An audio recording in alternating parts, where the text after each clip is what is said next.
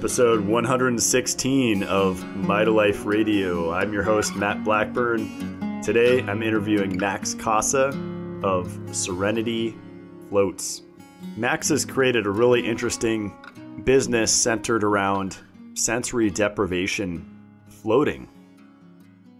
And this is something that I actually made a YouTube video about several years ago, interviewing an owner of a float spa down in Southern California. And the mistake that I made is I didn't do consecutive floats. So before getting one of Max's tanks, I would float on average once a year, sometimes less. And after talking with Max, I understand now that it's really important to do 3 consecutive, at least within the same week, but ideally on consecutive days. So I live fairly outside of the city here with my chickens and goats. Part of the reason why I moved to Idaho was to homestead. And so it would be a drive for me to go to a flotation spa.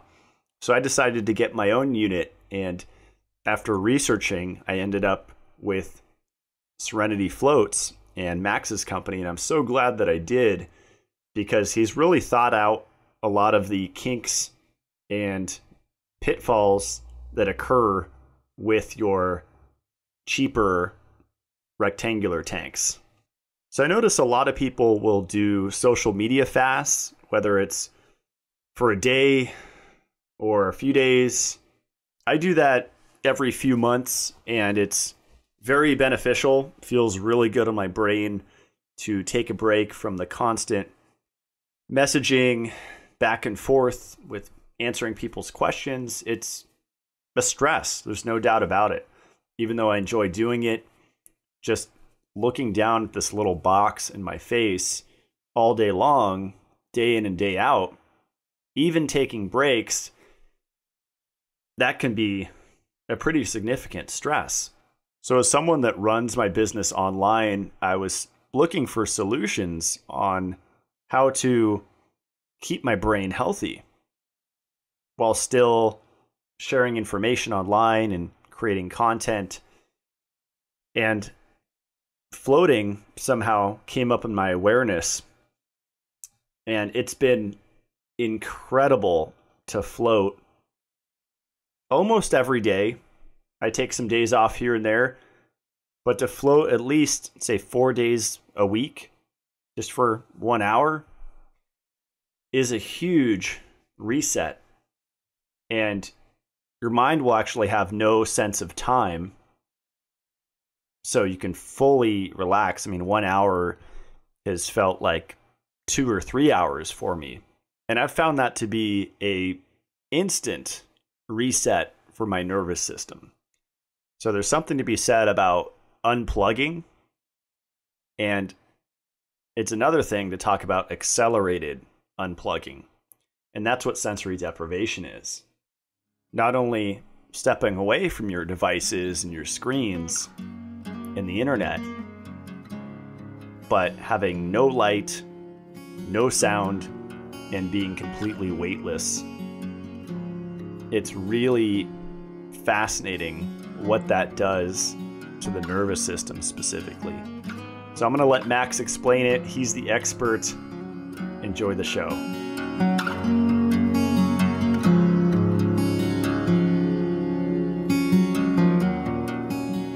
All right.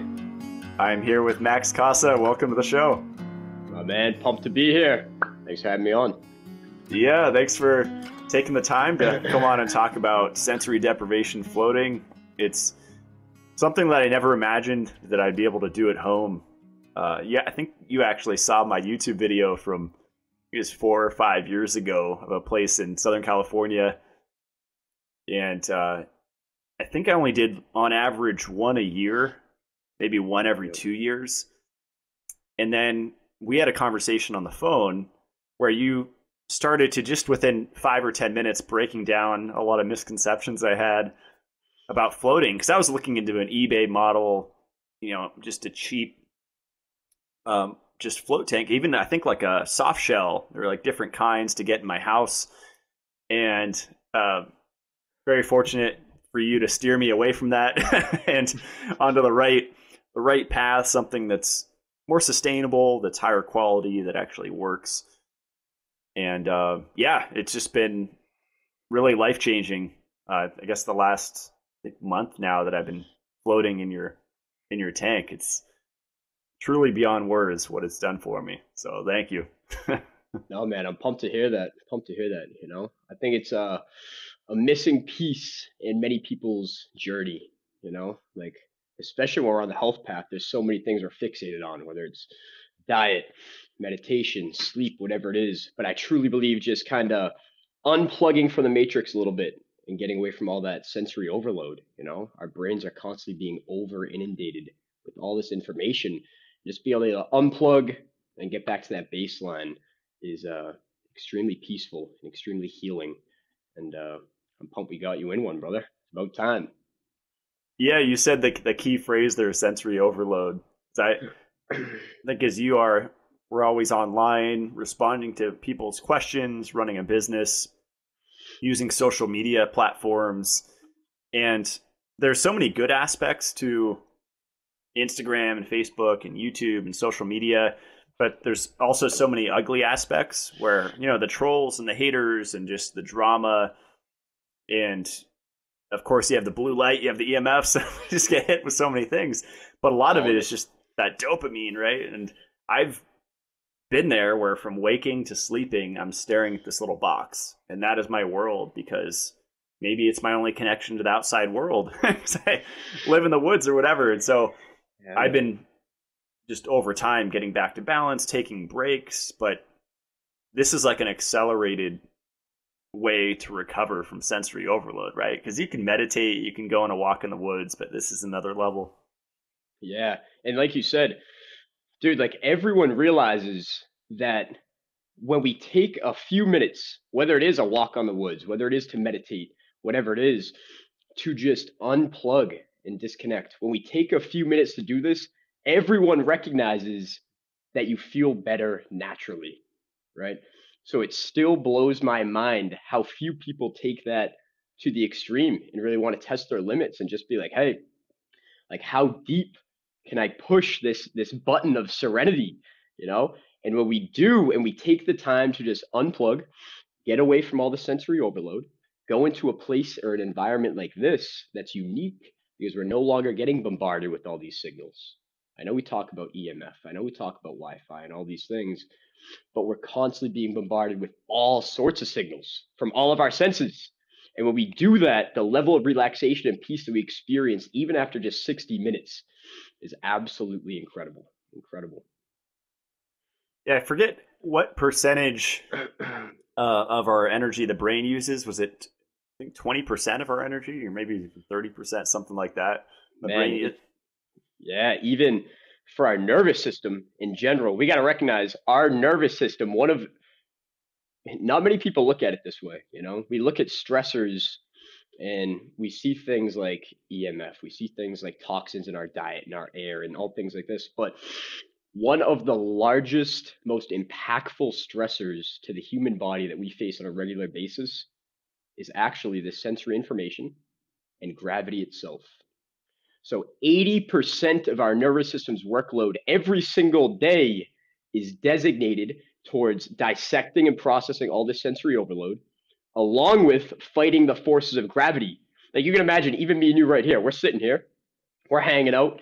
But if I'm here, my spinal cord, the base of my brainstem, is working incredibly hard to stop my head from just drooping to the side, But all the time, this is a large stressor on our nervous system, and it's working very hard. So, getting into a zero gravity like environment, getting away from the sensory information is very important. And then all of our nervous systems and our brain's power gets turned inwards to do things like relax our blood vasculature, relax the smooth muscles, release all this tension. Our blood pressure decreases, our heart rate decreases, cortisol levels decrease, and all of this healing potential just opens up from the inside. It's an incredible, incredible process. Yeah, there's so many aspects to it. I'm really glad that you turned me on to the Book of Floating by My man. Michael Hutchinson. Sent me this book, and still about halfway through it because I just want to take my time digesting it because it's just so dense. In a good way, it's easy to understand, but it's dense. And I like how each chapter it kind of breaks down because there's not just one uh, benefit of floating. There's like multiple kind of, I guess, explanation of benefits that this book talks about. And like you just mentioned, the anti-gravity, but also talks about like the three brain explanation, which I was fascinated by because I guess we have like these different animal brains in our head. Like one of my friends, Robert Casari, he would always lecture and say that we have this aquatic stage, and then we have a reptilian stage, and mammalian. Hmm. And this book talks Hmm. about the mammalian, reptilian, and then the neocortex kind of on top of those, and how what floating does is it kind of integrates those three brains where they can kind of talk to each other or work together more harmoniously instead of just working separately on their own. Yes. Yeah, and it's a fascinating process, and not something we see too often in our typical waking state. Even we can go into like the brainwaves and things like that as well. Uh, like our normal waking state that me and you are in right now, we're in beta most of the time, right? Like our normal waking state. But what we see when we take like EEGs of Tibetan monks when they're in the peak of their meditative experiences, right? What we see is they're in this brainwave called theta, which I know you're super familiar with, and a lot of your listeners as well. But theta is incredibly powerful and not something most human beings really get to experience much of at all. Maybe it's like 2 to 5 seconds when you wake up occasionally in the morning, but quickly you snap out of it. The alarm gets out of it, whatever's going on around you. But what we see is a delicate transition between beta to alpha to theta, and we're actually obtaining these deep theta brainwaves during this float experience, which is incredible because, like you said, we have these three parts of our brain, and we also have multiple hemispheres of our brain. And what we see is we get out of that left logic side of our brain that so much of us are in, especially as business owners, as business people, working, working, working. Logic, left brain.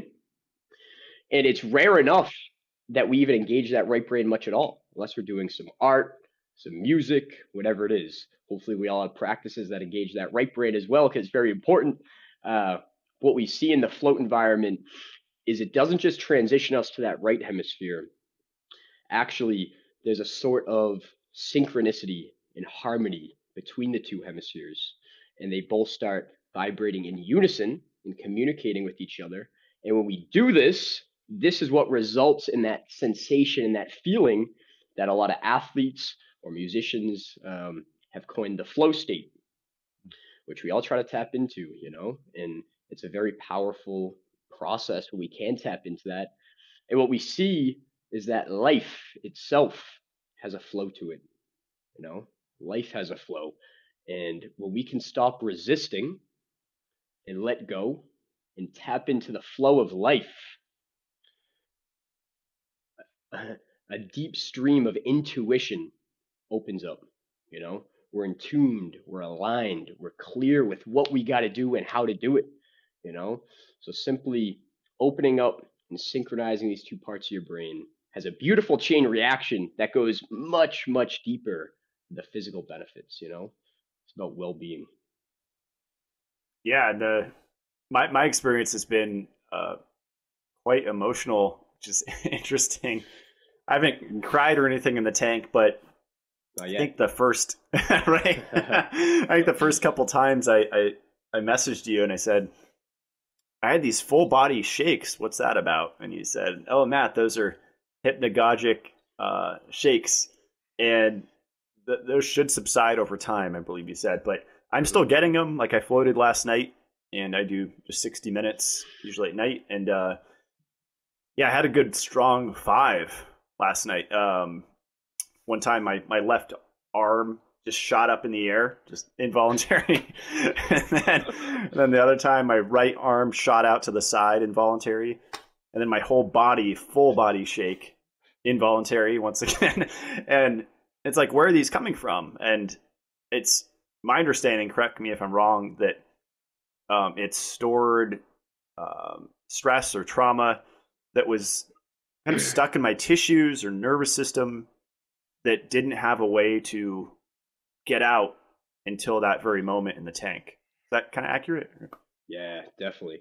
And what we see, yeah, it's funny. Funny you said the jumping, the flailing. I mean, it's a great defense mechanism if anyone tries to break in. Yeah, the next stage is full on levitation. But just playing. But yes, what we see is, yeah, they will subside over time.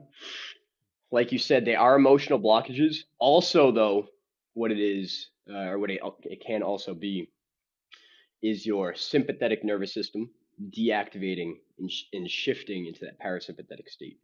You know, and when we do that, we feel that literal shift. It's like you feel it's abrupt. You feel it's a good shake. It's a good jolt. But that's literally your body kicking into that relaxation mode right away. And our body has a powerful, powerful relaxation mode when we can kick that on. And the tank's a great way to facilitate that. But like you said, like there's times when I'm in the tank, man, and you're laying there, there's nothing going on, nothing eliciting any of these emotions. But when you release your muscle tension and the blood vasculature totally relaxes, what we see is there's all this trauma stored in our muscles and our skeletal system as well. So when we can totally let go, totally relax, just float and be, our muscles release a lot of this subconscious trapped excess energy that a lot of times been trapped in there due to traumatic or emotional experiences. you know so like maybe it's a heartbreak or something like that. And when you totally relax, you'll start feeling this energy flow in your heart chakra, that heart zone again, and start to get released. And the idea with this is we feel those emotions, we process them, we feel them to heal them. And that's kind of the philosophy. We feel it to heal it. But so often, man, I've been there, like I'm a martial artist at heart. I have been my whole life. And so the first 18 years of my life or so was just taught, it was instilled in me, like tough, no pain, no emotion, don't show that. Don't show that sign of weakness. And what I would do when I met a traumatic experience, we all know people like this, somber people, stern, they feel these emotions, they're landing somewhere. But what happens is we kind of shove them down and our muscles and our tissues hold on to them and try to suppress them. But when we can relax, let go, trust, let that energy flow again, we feel it to heal it. And sometimes the purges come, sometimes those tears will come. I'm sure there will be days where the tears start flowing for no reason, but that's good, man. We let that out. We're breathing it out. We're yawning it out when we're in the tank. All these emotional purges when we're in this environment are extremely therapeutic on our energetic body as well. It's fascinating stuff, man. I love that. Yeah, the breathing is really important because I think Joe Rogan kind of popularized float tanks, and he has some interesting little YouTube rants on it. And one of them I was watching, he was saying that your mind will basically go into this, will take you in a downward spiral when you get into the tank. It's like all the stuff that happened that day. I have to clean my office, all the stuff you have to do, but it's always about bringing it back to the breath. And that's kind of a nice reminder for me. Yes. When I get into the tank, to always remember that, because I can just go off thinking about things I have to do or I did or regret or whatever and just get lost in that. But I'm not going to get anywhere. And that's just the bottom line. The only way I'm going to get anywhere is just by bringing my whole focus back to my breath. And what I've found is I'll kind of have this shortness of breath. Like I'll be breathing just deep, and then it feels like every 5 minutes I have to take this big, huge inhale. Has that been your experience, or any thoughts on that? Yeah, the breath is incredibly important, and not just during the float environment. You know, Mm. like we say, our introspective abilities enhance tremendously when the external world is brought down to a minimum, you know. So what we see is, yes, our awareness isn't as external, but there's still an awareness there, and it goes very internal. So that's why this form of therapy is incredibly helpful and useful for anyone practicing any form of mindfulness, you know, or anyone that's working to develop a mindfulness practice, which a lot of anxious and depressed clients or patients are looking to do. It would be very helpful to them to develop a practice of mindfulness all day long, not just in the tank. But what it does is when your awareness goes internal, we're so much more in tune and aware with the functions and the processes of our heart, of our lungs, or our digestive system, you know, and we realize we have a lot more control over these functions than we like to believe. Yes, our autonomic nervous system takes over. We kind of just get in the habit of like breathing all day long. But when we take a second, we fully open up our lungs, you know, a fascinating chain reaction takes place. So a lot of people don't recognize that if the human body had a manual, you know, I've been looking long and hard. I haven't found one yet, but if it had one, it would absolutely say to breathe in through your nose 99% of the time, right? Our nose is literally a filter. You know, it's filtering our air, it's dehumidifying the air, it's cooling or heating the air, it's regulating the air before it goes into our lungs. And also, something I like to focus on in the tank and out is as I breathe the air in, the first 2/3 of that breath should always, always, always, even during the day, fill the stomach first, and the last third, chest and lungs. But what happens all day long, people fall in the trap of chest breathing, shallow breathing, mouth breathing.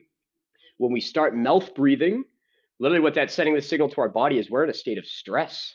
Activate these stress hormones, activate these molecules. And it's a negative feedback loop, you know? When we go back to the breath, fill the lungs all the way, out all the way.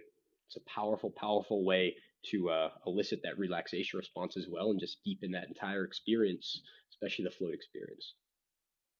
I love that. Yeah, I've always been a nose breather, but I learned it's my girlfriend that I actually snore for a partial time during the night, Yeah. and so I discovered mouth taping, and unfortunately, it doesn't work with a beard. So I'm gonna have to bite the bullet at some point and keep my face shaved so the tape could stick. But I've heard from multiple people that it's like training wheels, and after maybe even a month, could take 3 months, you might not need the tape anymore, and that's there's so many practices you can do. I feel like to stabilize the nervous system and kind of go more into that parasympathetic deep relaxation state, and not into brain hypoxia, which I guess happens when you snore at night. My understanding. So Mm-hmm. yeah, Yeah, man, it's fascinating. Yeah, like like I said, even before I go in the tank, I like to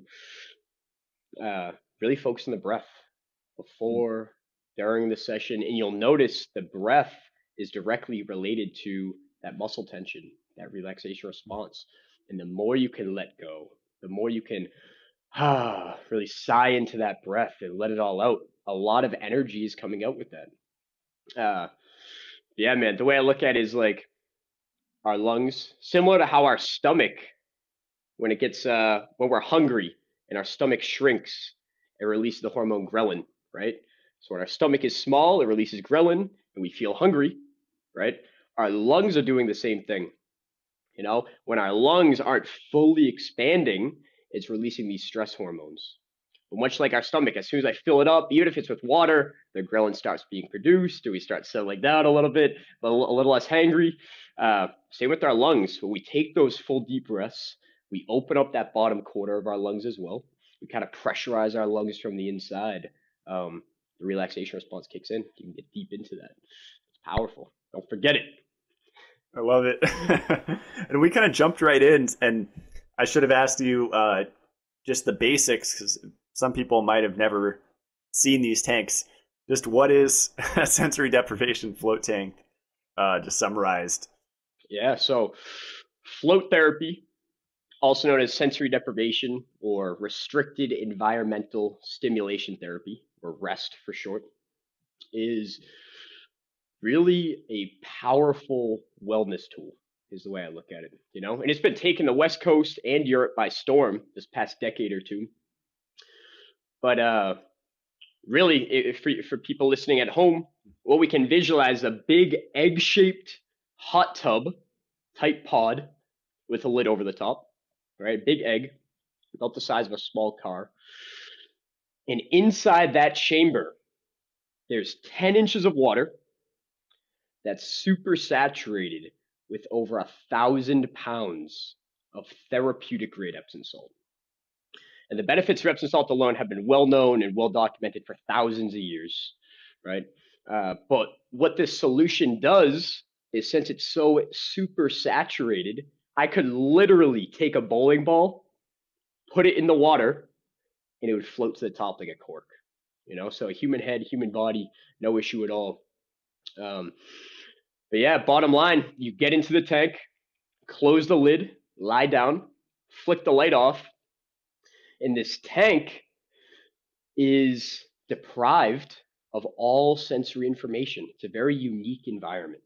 So in this chamber, there's no light because the chamber itself is actually light proof. So in a well-calibrated flotation environment, not even a single photon of light is entering the user's vision at all. You know, there's no sound because not only is the tank sound resistant, but the user also has earplugs in. There's no smell, there's no taste, and there's no touch even, which is the most difficult one to get rid of, because the solution itself, along with the air inside the chamber, is precisely calibrated, heated and kept at a constant 94.5 degrees Fahrenheit. And this temperature is exactly the temperature of the external layer of your skin, making the solution skin receptor neutral, we call it. Meaning literally your brain, your body cannot feel anything at all, even the water itself. And as a result, really what happens in my experience is the user is oftentimes left with this sensation of not even really knowing where their body starts and the water begins, which is a fascinating experience, because I know for me, sometimes I feel like I merge with the water. Sometimes I feel like I merge with the tank. The boundaries and the construct of our ego subside, and says there's nowhere to anchor that belief anymore, right? I can't tell where my body is. I can't feel it.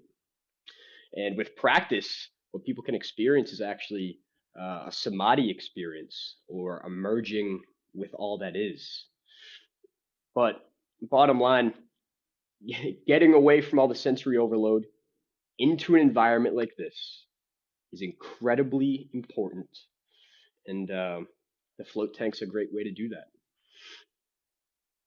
That was an awesome explanation. And I like that you said not even one photon of light enters the chamber, because that is pretty much impossible.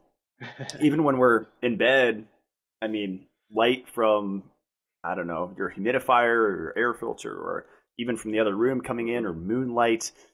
I think no matter where we are, I mean, it's really difficult to not have one photon. And why that matters is our skin has, as you probably know, photoreceptors on it. And I believe neuropsin, it's like actually fairly recently discovered one. And that does powerfully affect our nervous system, depending on the wavelength. And there's so many, contextual pieces there. But just to completely shut out not one photon, as you said, I think that is a really important piece of why, it's a combination of things, but that one is super important. Extremely. And like you say, we always get people, my favorite are the people that hit me up and ask, like, hey, Max, like why can't I just do that in my bathtub? And many reasons, as you know. But like you said, I haven't yet found a bathtub that is large enough for me to just lay spread eagle in just yet. If you find one, let me know. But again, like all of these different pieces, being able to lay there with no sensory information, not touching the sides or nothing like that, Uh, Plus, I haven't even found a bathtub that I could put 1,000 pounds of Epsom salt in that wouldn't fill 3 times over before I'm done putting those 1,000 pounds in. This is a lot of Epsom salt. This is not just 1 or 2 pounds of Epsom salt you might put in a foot soak or an Epsom salt bath at the end of the night. It's important to emphasize there's over 1,000 pounds of this magical healing mineral, you know? So at the same time as you're laying there, your body's soaking up the magnesium through the hair follicles of your skin, and it's getting absorbed directly into the bloodstream. So and I'm sure we'll dig into that further later on in the episode. But again, laying there, can't do that in our bathtub. That amount of Epsom salt simply would not fit in your bathtub. Uh, Plus, the water and air itself would have to be calibrated to that 94.5, which is very difficult to do, along with blocking out the light, blocking out the sound. So it's a lot easier to get into a tank and do it that way. Yeah, I'm glad you touched on the magnesium because that's something that we didn't even talk about yet. And I've been talking about magnesium on YouTube and in public lectures and stuff for, I don't know, like 8 years, 6, 7, 8 years, trying all different forms. And I've always pointed people to the chloride form. But recently, I think because of you mentioned Dr. Mercola, and he wasn't able to raise his RBC magnesium, which stands for red blood cell, which is more accurate than serum. A lot of people think, oh, you can't measure magnesium accurately. You can. It's called RBC. It's like $30. Requestatest.com. And that made sense to me because I just meditate on magnesium pretty much every day. It's just fascinating to me because it's like a spark plug that's not only 300 enzymes, but 3,700 enzymes. And we only have 9,000 that run the body. So that turns out to be 42% of our electrical body is run by this mineral. And it regulates calcium. It's burned with stress. It's burned with iron overload. It's burned with calcification. So many things use it up. And what I've seen is people are just taking, a minuscule amount of a magnesium supplement, and it's like pouring water in a plant with holes on the bottom. It's just going right through, and it's not being, the body's not holding on to it. And I think that's, multiple reasons like calcification and I mean, there's so many, people are just oxidative stress to the max. And just that burn rate concept of magnesium, a lot of people don't understand. They're just popping some pills of magnesium and, oh, I'm good. But is it enough? I don't think so until you start doing multiple forms and, perhaps floating regularly. I mean, if you really want to see that number change, right? Yeah, definitely. And that's totally overlooked in the health realm so often, People don't realize that magnesium is the most abundant mineral in the human body, you know. Very important for our electrical functions. And I know a lot of people say like 300 enzymatic reactions. Like you mentioned, man, so much more, so much more. Over 4,000. And as our ability to really test that gets more fine tuned, we're going to realize this mineral is a crucial element of life, in our whole experience here. And another important thing to note, people don't realize over 80% of Americans are magnesium deficient, and that's a very generous number. Me and you both know that it's very unlikely that 20% of the American population is proficient in magnesium, especially since we're not even getting it. Even if I was just eating leafy green vegetables, I was vegan as could be, our plants just don't have optimal magnesium levels anymore. Our soils are very depleted from all the farming over and over and over. They don't have that content of magnesium in it any longer. So, like you mentioned, so many people were supplementing orally magnesium to make up for it. Naturally, it kind of makes sense, right? Like, hey, I'm low in magnesium. Let's take some. But what people they run to the mag oxide, which is only absorbed 4% bioavailably, or mag aspartate, which is highly toxic. So, and even if we do find a high quality magnesium supplement that we are supplementing regularly orally, what we see is no change in RBC magnesium levels, oftentimes for 9 to 12 months after supplementation. So we have to recognize this is a long-term supplement, something we have to get. But that's what brings me to floating. Is again, when you're floating, you're in a very healing solution. There's a lot of very powerful minerals in that solution that are actually being absorbed through your skin. So we've actually taken pictures now in the laboratory of magnesium ions getting transdermally absorbed through the hair follicles of your skin directly into the bloodstream right away. And this is very, very important. Very important because we don't have to wait 9 to 12 months to notice any benefits from the magnesium. Our body has a failsafe that will suck magnesium in if we're deficient and cut it off when we're proficient, So we don't got to worry about overdosing, taking these highly toxic amounts. Our body has a natural fail-safe mechanism to absorb this magnesium naturally, and all we have to do is leverage it, you know. And one other thing on that, a lot of people will run to, even if they aren't supplementing orally, like magnesium creams, lotions, But as we dig into the literature, what we find is the magnesium isn't absorbed super easily. It needs to be a very unique environment. So not only does it have to be an extremely high concentration of magnesium, but it also has to be in a solution that is very warm, over 90 degrees, and we have to be laying in there for over 45 minutes to get these benefits transdermally oftentimes. So to me, it's very similar to the environment we are in the flotation thing. So what we see, like you had mentioned, is RBC magnesium levels begin to shoot up with more regular floating. I like that you mentioned the 45 minutes thing because I know a lot of people will do a magnesium bath and just do like 30 minutes, 20 minutes. And before I got the float tank, very fortunate to have that now. I was doing magnesium baths probably 2 to 3 times a week. And I would sometimes stay in there for hour and a half, 2 hours. And I think by that point, the water was getting lukewarm, or I'd keep having to turn on the hot water to warm it up again. But that's where I really felt the benefits, is getting to that like 2 hour mark. But I mean, this is 10 times, 100 times more magnesium in the float tank. I also wanted to give a shout out to Morley Robbins because he's a regular guest on the show and he's known as like the magnesium man. He's been talking about it for years and years. And one of our first conversations on this show, it was focused on magnesium.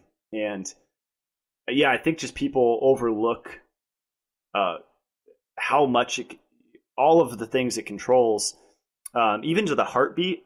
Like it controls the enzymes that regulate the heartbeat. So arrhythmias, it's just simply magnesium deficiency. But it even opens this is what's interesting in the context of floating.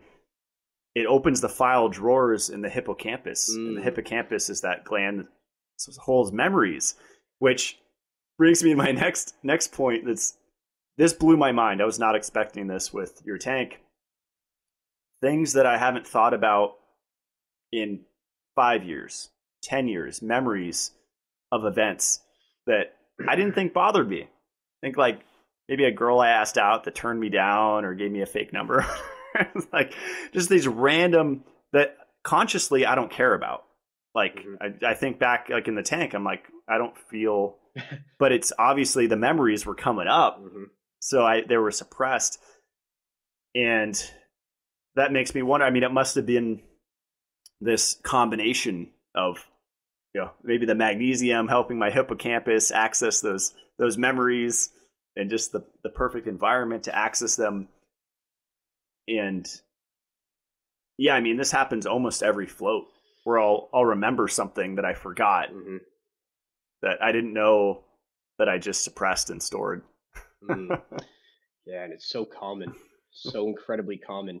Like I said, that we feel something, we try to tough it out, we kind of just bury it. But there's a quote my man Paul Chek says. He says, "Emotions buried alive never die." And it causes a lot of trauma, a lot of disease long term when we hold on to these things in our system. It's very important to relax, get back to that baseline, and feel it, heal it, let it out, breathe it out, yawn it out, purge it out. Um, yeah, very powerful, very important. Yeah, I feel a lot lighter. I've been averaging a float a night. I'd say, 5 days a week at least. I'll take a night off here and there. And I guess people ask me all the time, what's the biggest benefit you've noticed from floating? And I would just say very simply, I feel lighter. Um, just like I'm not holding on to as much. And I think that translates too to less neck tension, just less tension overall. I'm not as rigid in my just physicality, Hmm. and just a lower, I think as you call it, lower baseline stress level. Like that bar has been lowered, and it's just priceless. I mean, because I make better decisions, I can memorize things easier.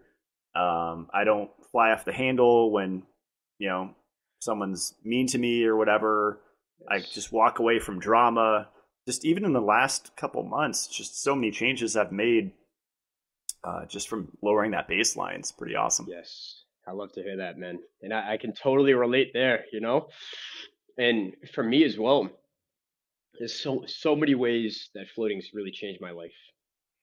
Um, the way I got into floating originally, it's like I mentioned, I'm a lifelong martial artist, and my parents originally got me into martial arts when I was just 4 years old, so literally lifelong. And they were hoping at the time that the martial arts would help with a degenerative neuromuscular disease I was born with called Charcot-Marie-Tooth, or CMT. So they were looking for something to help with like my muscle strength, balance, and coordination, really.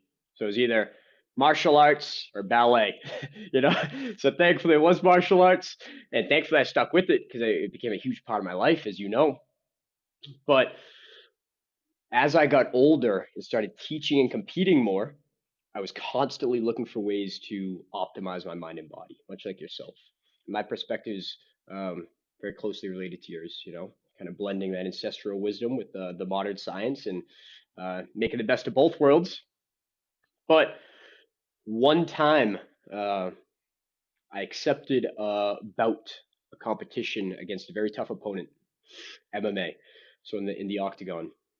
And at this stage of my life, I was about 17, and as soon as you accept a bout, there's an 8 to 10 week span of grueling training. Getting my ass kicked a lot more than I would have liked for every day, 8 to 10 hour days. So long days, while at the same time having that huge stressor of this big event. Big. I was putting it on a pedestal at the time, but like, hey, my family name's on the line, my team name's on the line, I'm gonna be going in there literally to battle. While at the same time the stressor of trying to cut 35 to 45 pounds in that last month before that event. So mentally, I was in a hole, man. I was not feeling good. Physically, I was fatigued and quite literally malnourished in every way. So I was very stressed out. My nervous system was in a lot of angst and stress, and I was grasping and looking for something to help me dig me out of this hole. you know and I was in the locker room one time. One of my buddies had mentioned how he just tried floating, and I heard him talking about it. I was like, sounds weird, but try anything once. Yeah, uh, and I went down the next day, booked a session, and as soon as I got out of that tank, bro, I was instantly hooked. Instantly. I remember getting out, and I just had, even at that time in my life where I was extremely stressed, this intense buzz of relaxation, peace, and just pure serenity that I had never experienced before in my entire life, especially at a point like this, you know? And I just couldn't help but think, man, like there's so many stressed people out there. If only floating was more easily accessible to more people, the world would be a better place. So I made it my mission right there: make floating more easily accessible to a wider audience, and um, ultimately that's where my passion for float therapy started and brings us here today, dog. I love it. Yeah, that buzz of peace and serenity that describes it perfectly. That's the cool thing about floating is there are long-term benefits, but there are immediate benefits. And I still remember my first float like you, where I went to Costco afterwards. Ah, It was, I think, when people were getting off work. And so I went right from floating into Costco. We all know how, and this is, pre-COVID, so it was a little less crazy, but still, and, there's people rushing past me with carts, and I just felt like I was still floating like over the ground in Costco. Like I was just like gliding along the Costco floor. And I just remember being so grounded. And again, that's when I was malnourished. I think I was vegan at the time, fruitarian or something. Not eating any animal protein, not nourishing my nervous system with metabolic foods or whatever. And yeah, I'll never forget that feeling. And what's cool is I noticed that gets more and more locked in the more consistently I float. I wanted to ask you too. This is kind of random, but in the book of floating, one of my favorite parts I've read so far, and this is really wild. This is like mind over matter stuff, but it talks about experiments that have been done with people sitting on the couch, imagining lifting weights and physically gaining muscle. And then same thing with like practicing a golf swing, just the power of visualization. But I think the book made the point that doing that in the tank is like the accelerated, not to say, be a couch potato and just be sedentary, but I think there's something, I mean, I've heard multiple stories, I think even Adam Bergstrom have had on the show, of just that power of the mind can do a lot. I mean, if you want to make it practical, I mean, with reversing disease, I guess you could say. yeah. And dude, it's really incredible. The studies have been coming out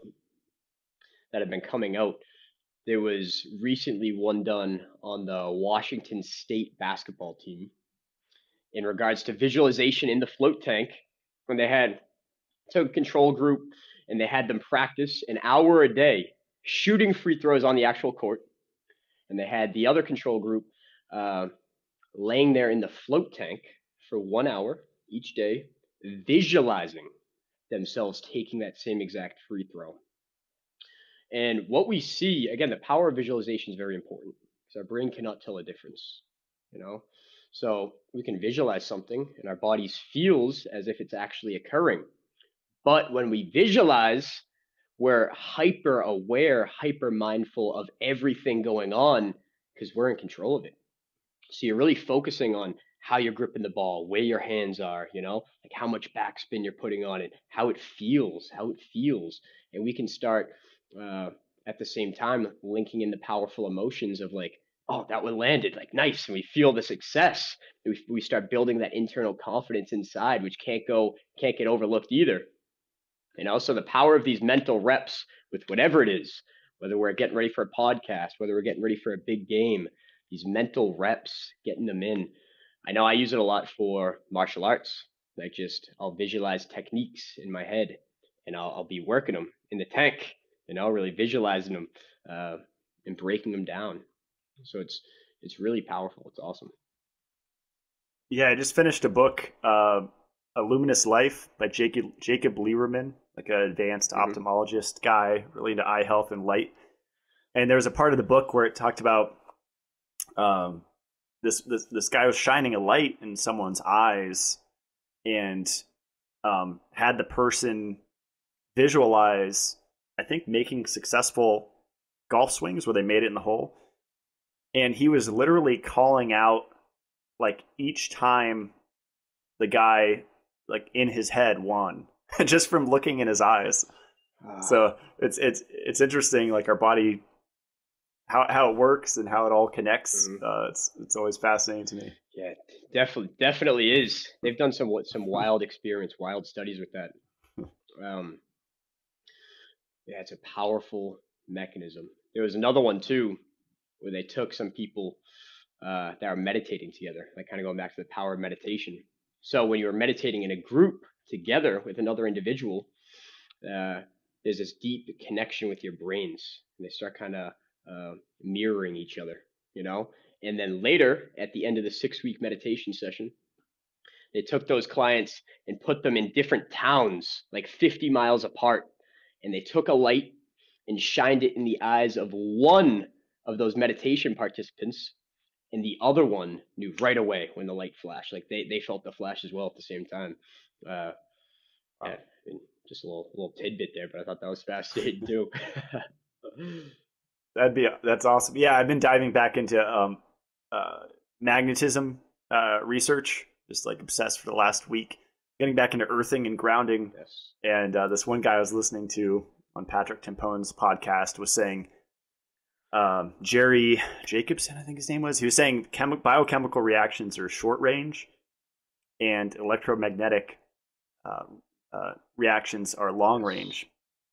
And he was talking about like the power of love in that context, and that explains like telepathy and connection between two people that love each other, and family, romantic relationship, whatever it is. Just that it's that long distance thing. I mean, it's very scientific. Yeah. It's real. Like you said, we even see too, like the deeper you get, and once you start making flotation a real practice and something that you're doing regularly, there's really no limits to how deep you can go, man. As I'm sure you're seeing, you just keep peeling more layers of the onion off. Each breath, I'm in the tank and I'll breathe out. I'll be like, wow, this is the most relaxed I've ever been in my life. And then the next breath, 30 seconds later, I take another one, and I drop deeper and deeper and deeper. But that's an infinite hole of relaxation and serenity we can keep dropping down into, you know? And when we do, it opens up the realms for all sorts of things, whether it's visualization, whether it's astral projection, remote viewing. All these things can be done very effectively and a lot more easily inside an environment like that. Yeah, I've definitely had moments in the tank where I'm like, I I feel like I'm spinning, and so I think my physical body would respond by like moving. But just because you can't see anything, you can't feel anything, you could feel like you're doing a full spin in the tank where you're completely still physically, right? The mind can do some wild things in there because there's no reference point. Not one. It's looking desperately and not finding one. Yeah, man. Yeah, that was another explanation. This book I like is like that people are like, "Don't you get bored in there?" But it's just your system's looking for any stimulus, and it infinitely cannot find one. So it just keeps going deeper and deeper. Like where you're saying you're tapping into, feeling your heartbeat and the blood through your veins, and it'll find something, right? But it'll be really deep. It won't be external. Yes, very deep and very, like we said, limitless. But we can now, that's why it's very important as well, whenever we're doing anything, but especially floating, meditating, setting that intention for what we're looking to get out of that experience. So sometimes I'll go in, just breathe, and I'll set my intention, open up my heart, and I say, open up my heart, heal my deep subconscious, help release any of the fears I have, whatever's going on. But I set that intention. And then, like we said, there's nothing external to focus on, but our body and our consciousness and our awareness focuses on these tasks that it feels it needs to do. So when we're in there, yeah, there's not a lot to do, not a lot to think about, but when we can kind of direct with the flow, not being too tense about it, but kind of just subconsciously directing the purpose and the mission of that experience to be something that's therapeutic, to be something that's healing. Like sometimes I'll go in, I'll have a pain in like my knee or whatever it is. I'll just kind of focus the awareness down in my knee, and I'll really start to feel some deep, energetic, subconscious healing take place. We need to recognize a lot of times we look external for all these different tools, all these different supplements, but our bodies have a natural, innate ability to heal whatever's thrown at it. And when we relax and trust and open up to that process, we can allow that healing to really take place. I love that. And this is a good segue because you introduced me to the idea of a passive versus an active float, and I still haven't done an active one, but that it's my understanding that means having music playing or something that you want to speed learn, like a lecture or something. Whereas passive is just no sound, nothing, right? And Is that pretty accurate? Spot on. Yeah. So the way I break it down is we either have when we enter the tank again, we can go totally passive, which is awesome, very powerful. Which would be passive would be like again no light because there is a light in our chambers. We have a multicolored LED light in there, which has benefits as well, chromotherapy benefits. So if I'm working with a client, again, the light is very healing as well when leveraged properly. So if there's different emotional issues they got going on, certain frequencies of light can help them tap into that and elicit those certain biochemical reactions. But a passive float would have none of that.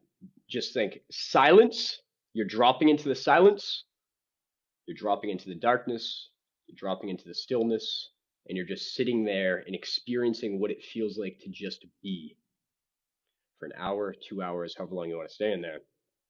Where an active float is on the other end of the spectrum, where we can leverage things like certain powerful frequencies, because our tanks have powerful sound transducers that actually vibrate and permeate different healing frequencies, whatever you want. It just hooks up to your phone. You put your phone in, you can put any song, healing frequencies, guided meditations, hypnosis tracks, and there's been a lot of fascinating studies on how much more easily susceptible you are to hypnosis when in the float environment as well. It's very powerful. So again, guided meditations, hypnosis tracks, astral projections, whatever we want to do, that would be more active.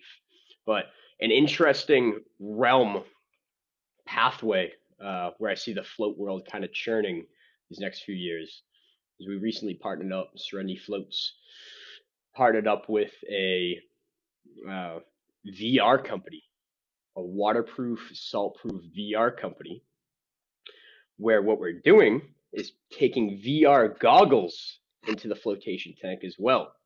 And this would be a totally different experience, man. But now what we can do is we can just put a clip of like my ideal golf swing or my ideal free throw shot, whatever it is.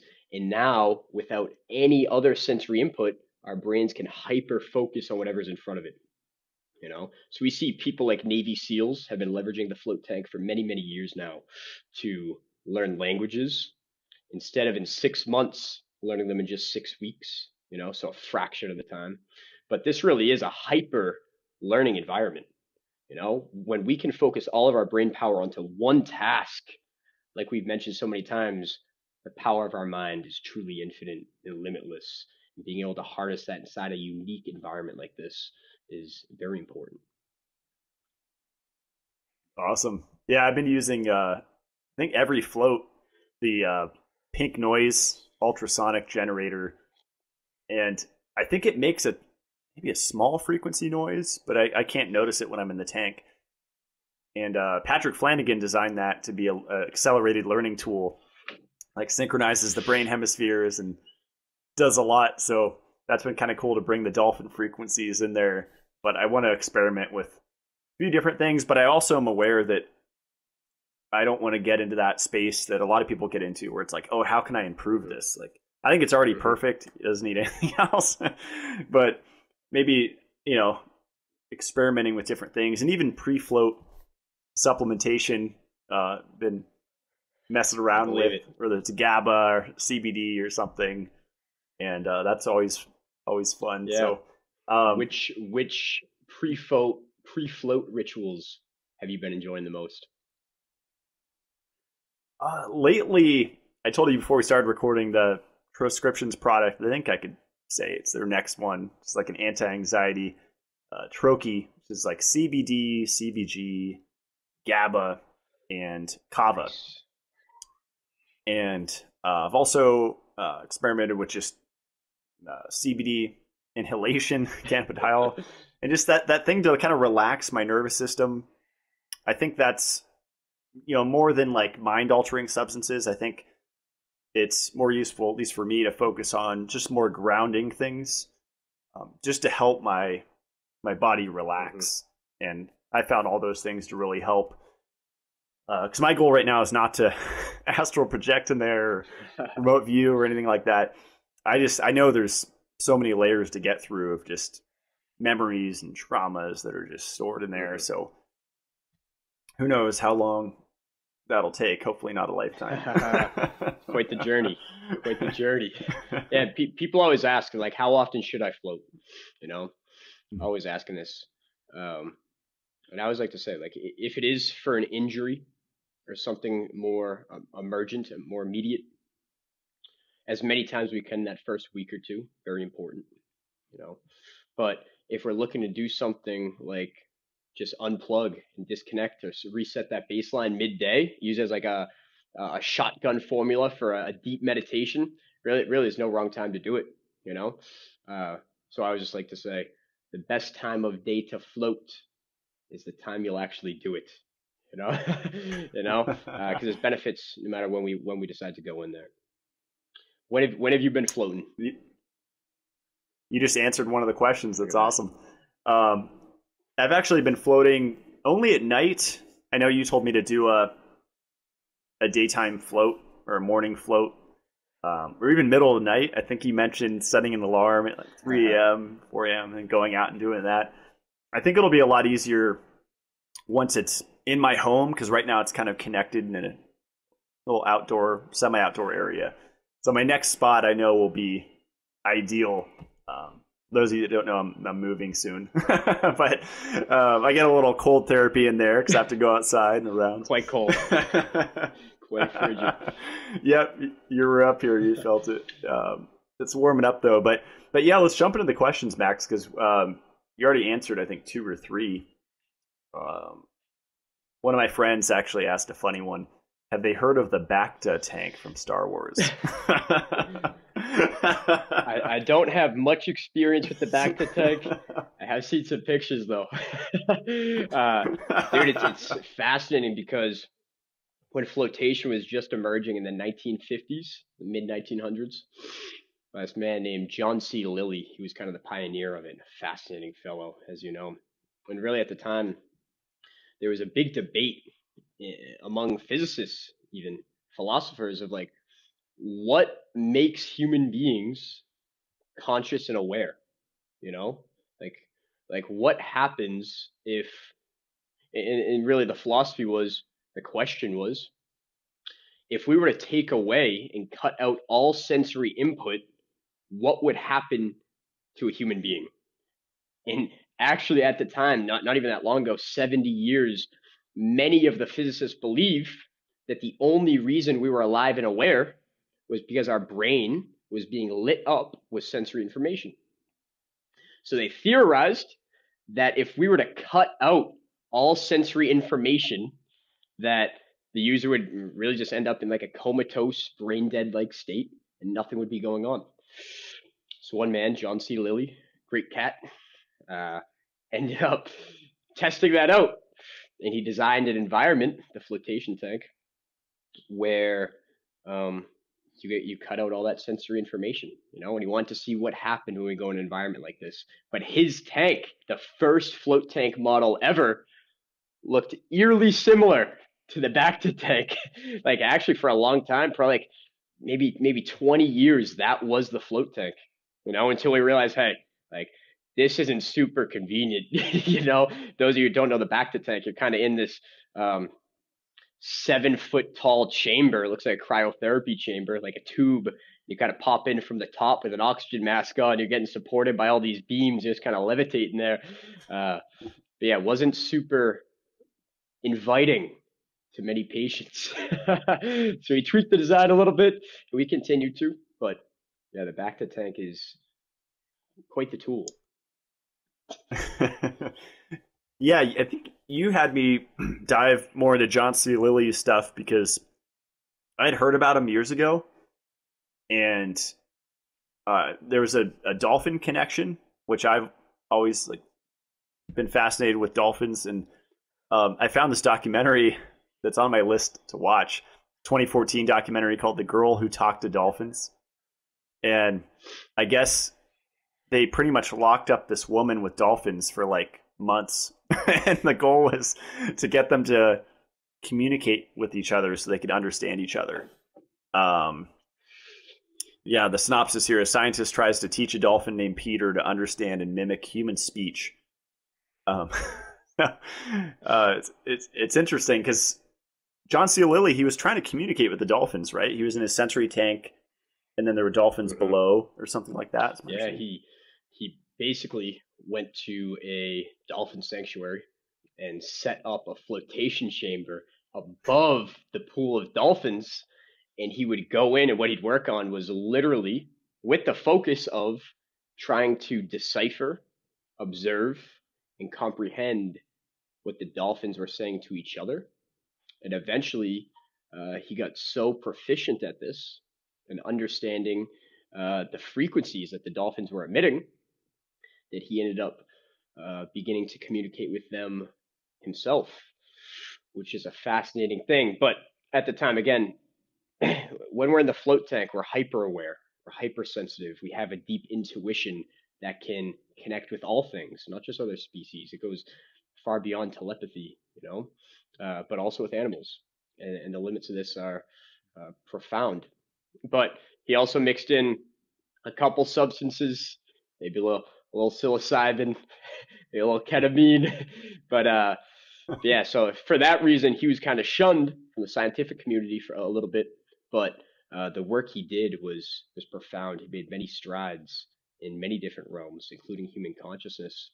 And when he did discover that tank and he tried it out on himself, again, a lot of people theorized the brain would go brain dead.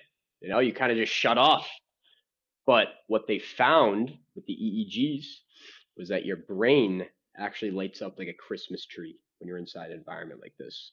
So a lot of parts of our brain settle down, dim out, because again, there's no light. So the whole posterior sector of our brain, that's primary function is to just sort through and dissect photons of light and project out our external world.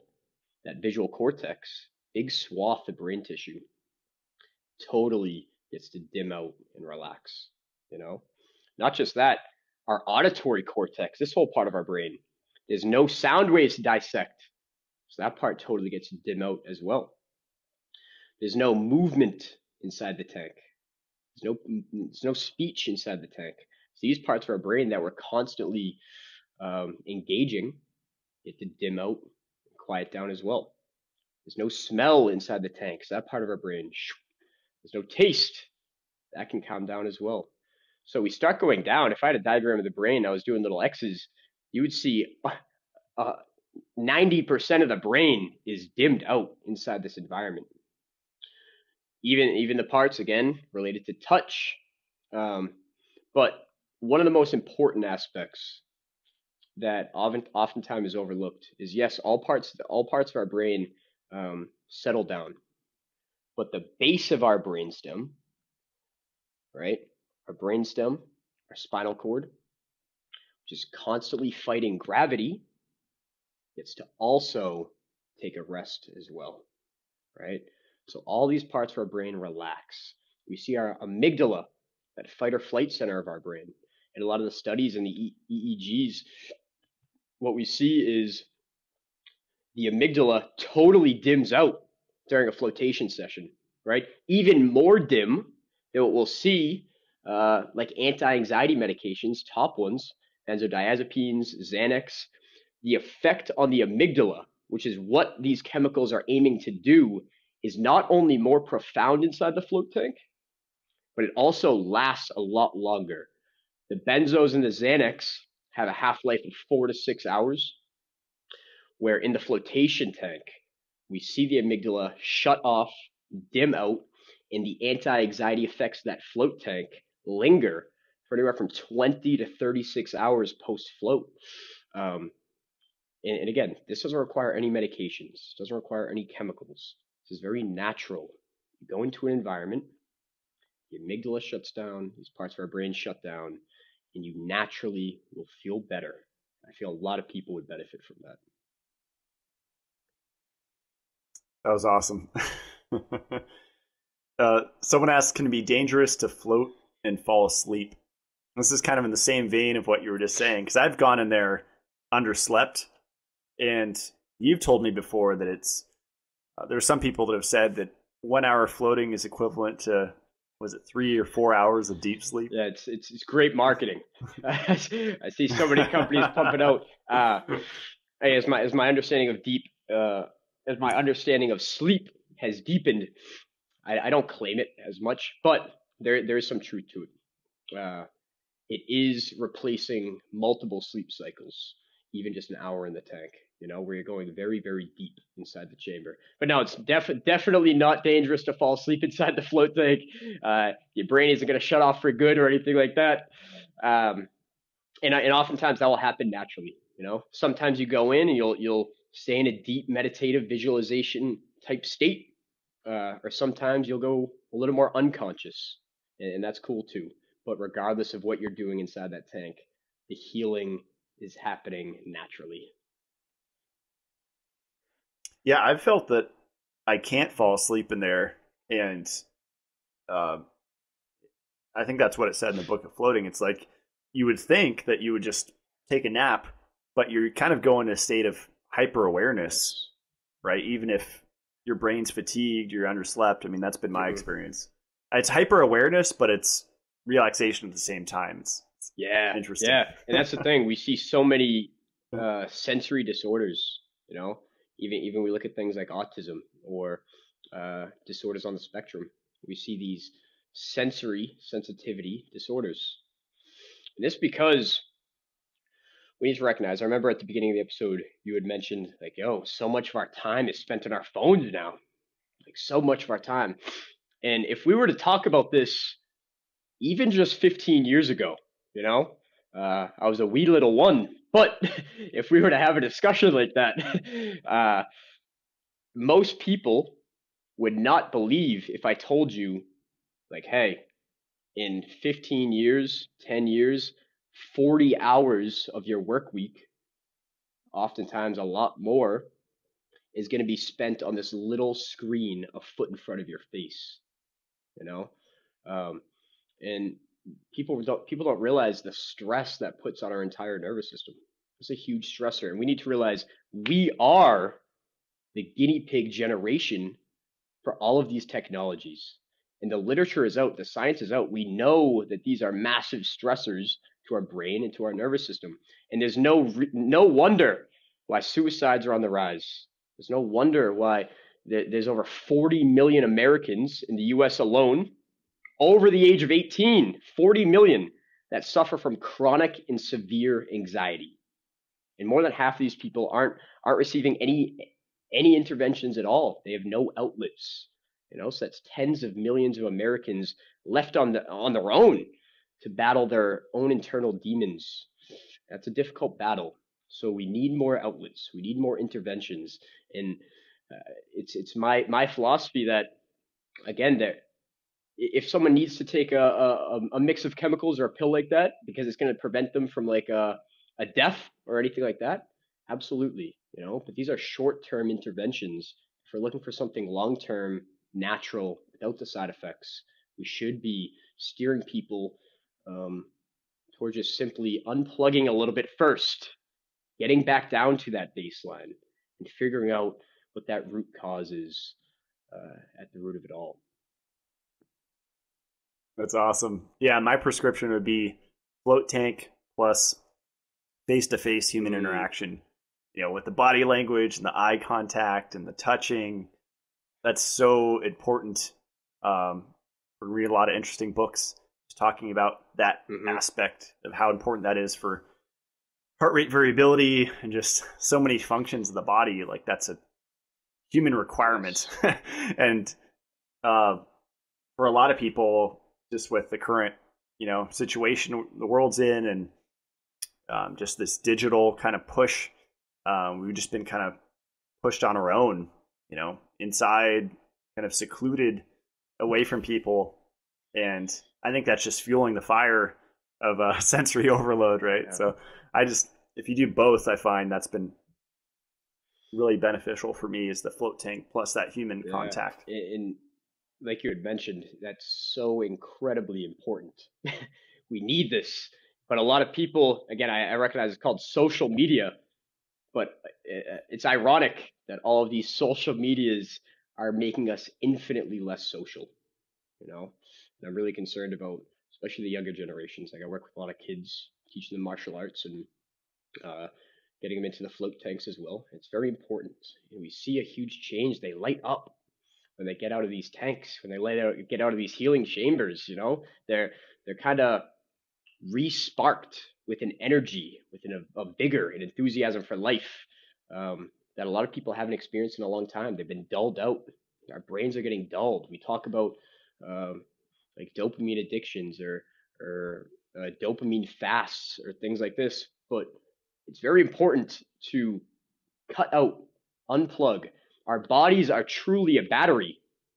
We need our sunlight, we need our water, we need our clean air, we need to ground, we need to earth. These are very important, but it's also very important to get back to that baseline, unplug, disconnect, and then reboot, reset. When we reset, full of energy, full of life, we're ready to rumble. I love it. These are good ones. Had anxiety during first float. Recommendations to keep myself calm. How to deal with anxiety and panicking in the tank. And I noticed I would get this just feeling, just waves of, and you warned me about this. You said your mind will think of a million reasons to get out, right? And that's why you put a vent in your tank, right? So you're not, you're not going to suffocate. Or what I've noticed is, and I haven't done it once yet, but I'll get to a place where maybe it's boredom, but on my hour float, it feels like about 30 to 40 minutes in, I'm like, okay, I think that's enough. But my timer didn't go off. And I'm like, okay, if the timer didn't go off, I'm not getting out. And I've set that intention with every float, and I still haven't broke it. I don't see myself doing it. But your brain will try to create excuses, right, to get out of there. And that it does. Excuses it will make, and we don't realize it's actually funny. And actually very important to be mindful of this process, because this is happening all day, every day, throughout our entire life. Our brain is the greatest problem solver, or so it likes to think. Really, that's our heart, but we're constantly living out of our head. So many people, we go out into the everyday world and we're living out of here, thinking, observing. But really, the greatest journey of them all is the 17 inches from your brain down to your heart. That's why when I'm in the tank, a lot of times I focus that awareness to my heart center. And I really want to open up that heart center, get out of the monkey mind, open up that heart. And when we do, we're connected with that intuition, connected with that clarity, that purpose, that alignment with what we have to do in the external world, and we can go out and actually do it. So for anyone struggling with anxiety inside the tank, it's always important to note, like, hey, there's not a padlock on the outside. You can get out at any time if you want to. All you do is you pop the lid open, you get out. Some people crack the lid, you can flick the light on. So it's important to note that if anyone's looking to try out floating, there are many options. You are in full control of your entire experience. It's unique to you. You do whatever you want. Light on, crack it open, some music, some jams, whatever you want to do. It's all on you. No pressure, no anxiety, but you focus on that breath, you relax, you let go, and you cultivate those positive emotions, the gratitude, the love, and you let that flow, and you let that flow. And as we put that out into the world, and we put that out into the universe will reciprocate and send that back to us. We'll see that in the events in our life. We'll see that in our relationships. It's a powerful thing. I think you mentioned too, if you can just sit with the discomfort for a little while, usually it doesn't last as long as you think, and you'll have that release. And I think I've mentioned a few of those experiences to you in my tank, and that's been my experience. It's like, okay, pretty uncomfortable right now, and then it just passes, and then I feel better, and it's it. So if someone could just know that going into it, Like, oh, if they're having a little anxiety or a panic attack, just breathing through it if they can, and it probably won't last as long as they imagine. This too shall pass.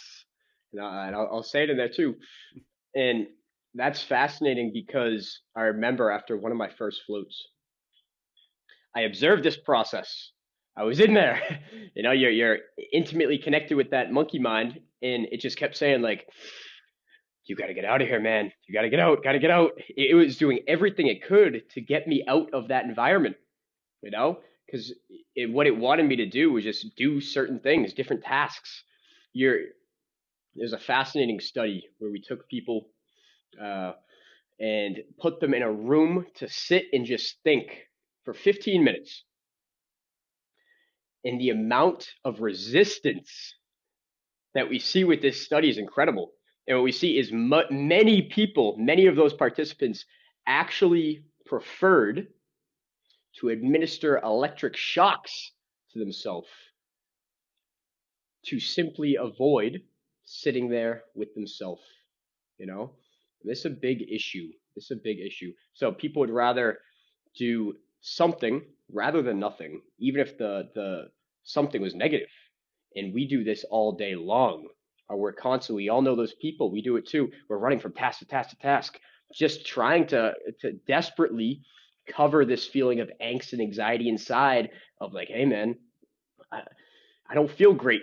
I'm going to distract myself with that, and the laundry and the dishes and all these things, you know, but we can get in the tank, come to one with that feeling, heal that feeling, send the love to it, send the light to it, come out, you're glowing the rest of the day. It's a great feeling. We can take it slow, take it easy, and just flow. That's awesome. Yeah, part of the reason why I got the tank was to just feel more productive. And I'm sure you're aware of that saying, if you don't have time to meditate for 20 minutes, meditate for an hour or something like that. Love it. And I've just found like the more, I guess, coherent my brain gets and the more balanced and that lower baseline stress, I do feel like I can get more done in the day. And I do feel just like it's like I have more hours in the day, even though I'm devoting an hour a day to floating. It's really interesting. Like those hours outside of that are so much more productive. Yes, definitely. And so people ask me, well, when I like to float, you know, and that's why, that exact reason is why I personally put it in my schedule every day, a float in the morning, a morning float, because it is so incredibly important to me that I establish and set a baseline for the day right at the beginning of the day. So I've been working with the shamanic group these past couple of years. My shaman always says, he says, don't be the flashlight, be the lighthouse. Okay?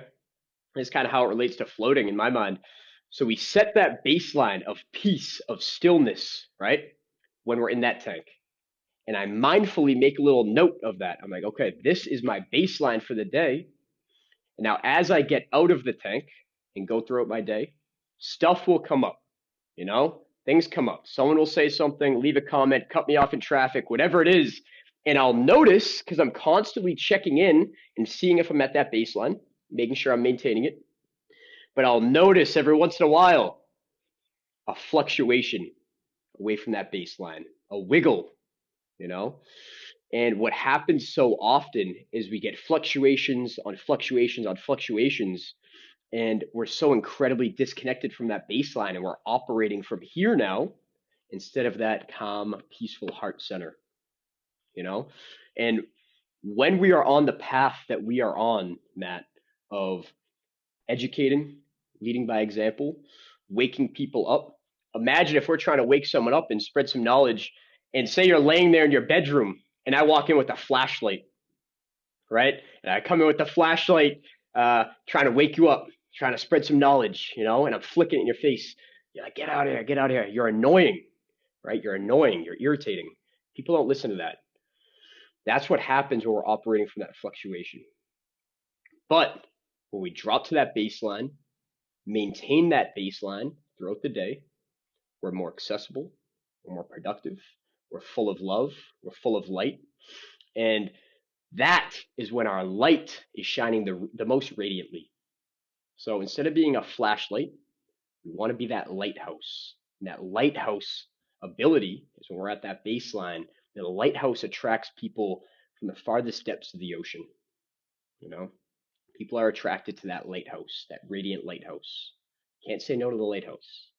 So we drop into that baseline at the beginning of the day, just a few minutes. And if I notice a fluctuation, I'll take a few breaths. I'll do a little breath work. I'll get a float in, whatever. I'll go on a little walk. But it's very important to me to maintain that baseline, because if I'm not doing something to the best of my ability, why even do it at all? If I'm not showing up in the world the way that I want to show up, if I'm not living impeccably, I do not want to show up as that person. I don't want to put that energy out there, you know? So this is very important. We set that baseline with a good old float in the morning, and we go throughout the day, ready to rock and roll.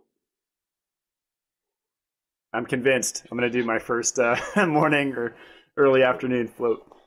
I haven't tested the light yet, but I think it should be pretty good. We set it up pretty well. You did a good job. Any tips for doing it for the first time?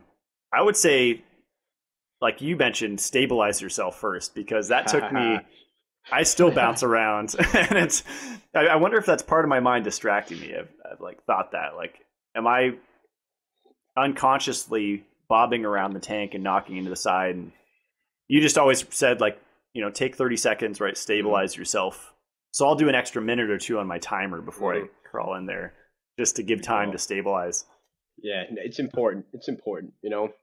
And oftentimes we do subconsciously, we do get a little wiggle. We want a little movement. We want some sensory information. Our brains are frothing for it always, you know. So oftentimes we do see that. Plus, I'm sure all those hypnagogic jerks get you moving around a little bit, but those will begin to subside as well. But yeah, first time, just no expectations. Let go, relax, focus on the breath. I know people like our friend Joe Rogan. He'll always, sometimes he gets deep, you know. he really sells it. And again, not that we cannot have wild psychedelic like experiences inside the chamber, because I'm sure you and myself both have.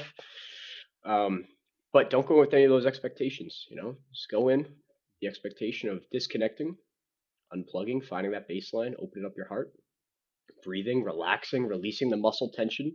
Oftentimes I'll go through a little checklist, like my legs, my core, making sure it's all relaxed, my throat, the muscles in my face, my jaw. I want to make sure I'm relaxed as possible, really letting my head relax all the way back. A lot of times, first time people, they're worried about their head falling under, so they hold subconscious tension in their neck, you know? So if that's an issue, you put a little halo float pillow under it. There's a little noodle that goes around your head, a little extra support if you need. But the solution's incredibly buoyant. There's no drowning.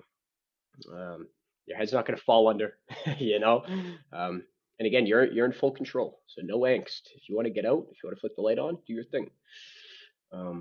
Yeah, first time people, I always just recommend no caffeine before, none of that. I'm an incredibly slow coffee oxidizer, so I'm literally jumping around in there. I know you probably take a couple shots of espresso before, but yeah, I usually just recommend no caffeine, at least 4 hours before. And yeah, just go in, relax, have fun, enjoy, and experience what it feels like to just be. Just be. Love it. And I would say don't jump immediately to THC, acid, or mushrooms. I think a lot of people will probably go into float centers on something. I mean, I'm sure the float center owners have seen people in all sorts of different states. It's like, you don't, like, you're going to have a mind altering experience on a substance or not, whether you're on the float tank, right? And like you said, it's important to recognize everything's a medicine, you know, can be proper dose, but silence itself is one of the most powerful medicines on earth.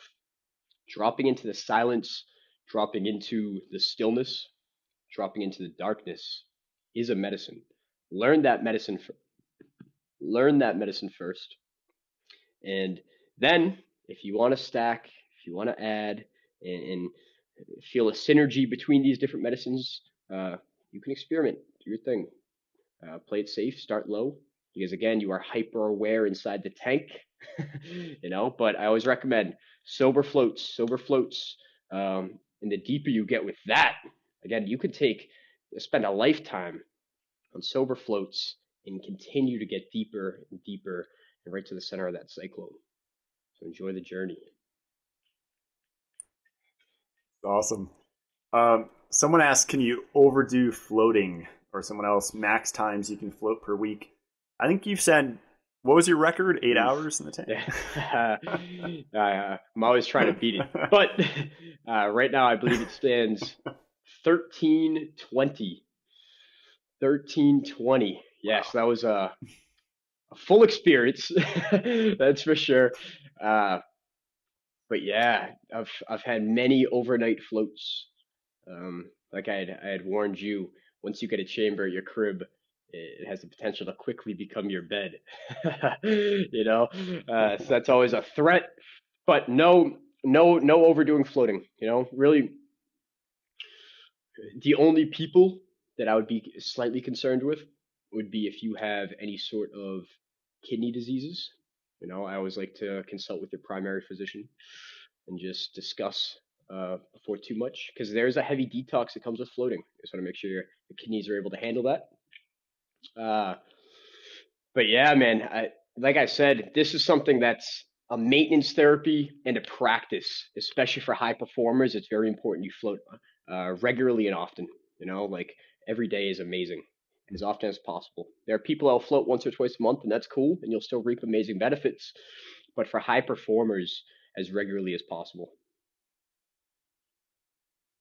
Yeah, because a few people were asking about athletic recovery or recovery from workouts, and that's really your specialty, right? Being in your field. What is it? Jiu-jitsu, Muay Thai? Yeah, I love. We got it all, but I love the Muay Thai. I been teaching, training a lot of Muay Thai, a lot of Jiu-Jitsu, a lot of self-defense. And I love mixing it all together for the mixed martial arts as well. So I love all the martial arts, man. They all got a lot to teach us. A lot to teach us. But like you said, so many benefits in the athletic realm. Like some days I'll come home from training, my body's beat up, But like we had mentioned, our body's innate ability to heal itself is incredible. And when we take all these stressors away, all of our brain power goes internal to do things like relax, recover, and de-stress. So the recovery is incredibly upregulated. When our parasympathetic nervous system kicks in and our blood vasculature totally relaxes, the lactic acid from that workout, not only will the lactic acid production stop, but it will really help flush out any lactic acid that's still in the muscles, any tension that's still in the muscles. Obviously, you're getting the benefits from the magnesium, soothing the muscles, chilling them, enhancing that recovery even further, and the zero gravity aspect, just letting everything decompress, all the stress in our spine and our joints from a tough workout, But what's fascinating to me is if you're a high performer, a high performing athlete, we get to a point where even just 1% more speed, more power, more oxygen consumption, any of these things is drastic. That's the difference between a W or an L, So what we see even within the first 10 minutes of a float session, we see oxygen consumption drop over 20%, and our ability to holster more oxygen for these athletic tasks gets upregulated tremendously. So whether it's before a workout to do things like that, or even just prep, visualize, or afterwards to decompress, relax, get back to that baseline, there's a lot of benefits in there for athletic tasks, especially marksman related tasks, whether it's free throwing, dart throwing, any marksman type tasks, because our ability to concentrate is so fine tuned and hyper aware. There's been incredible studies, the shooting, all of it, the hunting, you know. So our ability to zone in, focus, and really lock in to whatever we're trying to do is upregulated tremendously. So there's been amazing studies on athletic performance, and I'm fascinated by that whole realm, and it's helped me a ton in my martial arts career. I can tell you that. That's awesome. And I think you left with me, was it petroleum jelly, Vaseline or something? If you have a cut, you just slap that on, then you don't Yeah. get that sting. Yes, and that's another thing too. Like, I always recommend try not to shave day of. Try not to get a haircut right before or a tattoo or nothing, because this is extremely concentrated saltwater solution that if it gets on a cut or anything like that, can burn a little bit. You'll know. So yeah, we keep some petroleum jelly right near the tank, and if you got any cuts or anything like that, put a little petroleum jelly on, and you'll be cooking. This is a really good one. Are the benefits the same for a deaf or blind person? That is a good one. I like it. Tremendous question. As far as I know, there haven't been any studies conducted on that yet. But what I can speak on, is a part of your brain called the RAS system, right? And we can think of this system as being like the sensitivity knob of our senses, our awareness. And we all know that if we go into an environment that's like dark, if we take away one of our senses, the rest heighten, right? So oftentimes these people are already heightened with their other senses. But what we see is when we take away all of your senses, they all heighten by a tremendous amount, over 20%. So that's why we see things like these marksman related tasks. Our ability to do this goes through the roof. But for someone that's deaf or that's blind, like we said, they already are oftentimes hyper aware. People that are autistic or on the spectrum at all, sensory disorders, they have a lot going on. So it's very important, especially for these people, to get away from the external stimulation, get back down to that baseline, let their brains chill, their nervous systems calm a little bit, de-stress, re-regulate, recenter, and then go back out into the world. So I do know multiple deaf and or blind clients that have found great relief from just getting away from the sensory overload for a little bit, unplugging, and moving through their day a little bit more swiftly and relaxed. You ever see the movie Daredevil, Ving Rhames? I feel like we'd create a bunch of those where it's like hyper aware. Just knock with the cane and then see everything vibrating. I feel like I'm there sometimes, man. Yeah, we had someone ask how many floats until you start seeing other dimensions. how many licks till it's the Tootsie Pop, dude, it's fascinating. But again, like you said, it's really not the number of floats, just how deep you can go, how much you can relax. But you can definitely get some funky realms, as I'm sure you've seen. Gets really spiritual in there. That's for sure. Yeah, this is another fascinating one, just ending on the weird ones here. Are we getting someone else's energetic water structure, and how does that affect us? So I guess they're talking about a public float tank. And that's a great question, So that's why at my centers, in my personal tank, I do have, it's something that as we get more sensitive, like most people, you will not feel that. Your awareness isn't at that level yet.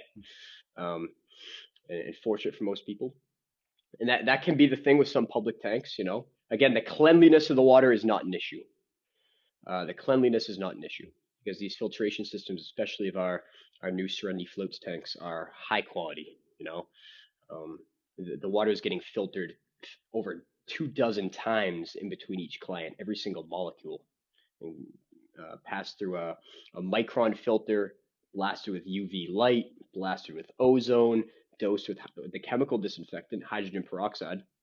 So this water is good as new. The solution is good as new before every client. But the energy aspect can remain, you know. So that's why it's important to me. Like at my tank, if anyone else comes in, oftentimes I'll have a Reiki practitioner. I'm gonna work on it myself a little bit. Reiki the water, help release some of that negative energy, you know, or even just taking a little bit of the water and putting it through a water structure, you know, and even if we just take a gallon of the water and structure that, it will entrain the rest of the solution as well. Um, but again, not something most of us have to worry about. But if you are hyper concerned or hypersensitive, um, pick up some Reiki skills before you go to the float center or get your own tank. You know, don't gotta worry about it. I love it. Well, yeah, your website, serenityfloats.com. Great blog posts up there, FAQ. You have your tanks on there. You have a pod, and then you have square ones, right? Which you can turn like a whole room into a float room if you want. Yeah, man. So the open takes are fascinating because, like we said, a lot of our chambers. When I was getting into the industry to start, my first float was in almost like a coffin box type tank, you know. And I was laying in there, and I was like, man, like again, if I'm looking to make this thing more easily accessible to a wider audience, we got to make some serious edits to make this thing more inviting, you know, more aesthetically pleasing. And so what we did is we created the egg-shaped pod, which is much more spacious. Plus, it allows the condensation to run down the sides as well. But what we've been doing is some of the anxious and claustrophobic clients don't like the idea of being encapsulated. And since the anxious and claustrophobic clients are primary concern to us, a lot of the people and the patients we've been working with are severely anxious, you know, and claustrophobia is a form of anxiety. So what we ended up doing was designing one of the world's first open float chambers. And this, if you imagine a pool, very inviting, no enclosure over the top at all, but you can just go in this tank, lie down, float like you're floating in an open pool. And now the only difference with that is now the whole room around the tank is calibrated, yeah, with humidity, with temperature. There's a heater on the ceiling to keep the air that constant 94 degrees. The heater keep the solution that constant 94.5 degrees. But yeah, so for any anxious or claustrophobic clients, I always try to steer them towards that open float tank. The pod's a great option. And we also have a more residential unit as well, which is a little bit smaller. So if anyone's looking for any info, you can feel free to hit me up. Zip me a question on the website. We're active on there too. Yeah, check out the website.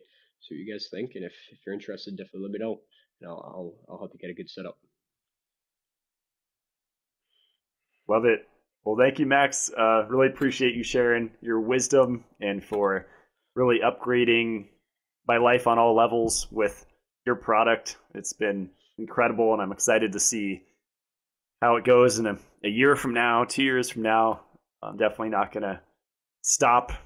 As you posted on your page, what I thought was going to be an advanced biohack turned out to be the most important tool I've ever used for my physical, mental, emotional, and spiritual health. I love that quote. That quote lights me up. It's awesome. I feel the same way, man. I feel the same way. But like I said, dude, even your hospitality had me out there last month, and the way you treated me and treated me like fam was awesome, dude. And you continue to educate the masses, lead by example. You know, it was awesome being out there with you and seeing you actually live everything that you talk about.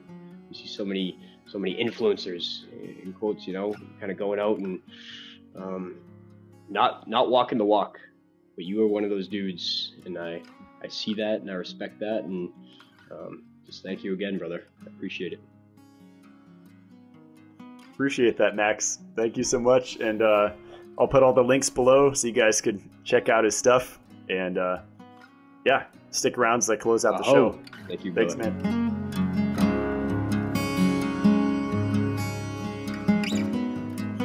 Well, I hope you were inspired to float after that one. I really like all of the practical tips that Max gave, especially around breathing. I find that area is so neglected, and people don't realize how much they can control their stress level and the state of the nervous system just through breath. I found it really interesting that Max said 80% of the nervous system workload goes to processing sensory inputs and the forces of gravity. I often contemplate the sensory input of being indoors. Like today, it's been a heavy work day for me. I haven't been outside much versus going on a hiking trail or just walking in the forest. And that's a different kind of sensory overload because all the micro movements of all the plants, and it's a lot of stimulation, but it's not digital, it's not pixelated. That probably makes a big difference. There's probably a multitude of things. Be a fun show to have. What fascinates me the most of sensory deprivation floating is the suppressed memories that can come up, as I spoke about in the show. Things that you thought you didn't care about, but your body, for whatever reason, held on to it. And that will create muscle tension, stiffness, lack of mobility. Really fascinating to me, the emotional connection and the trauma connection to those things, because it seems like it's a direct link.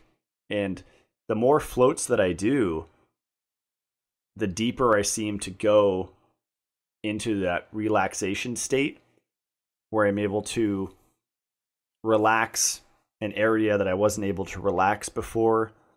And I'm being very patient with the process, not trying to rush it, not trying to do anything.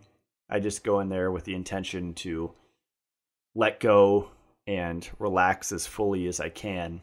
And as I mentioned to Max, breathing, which is interesting because there's that connection.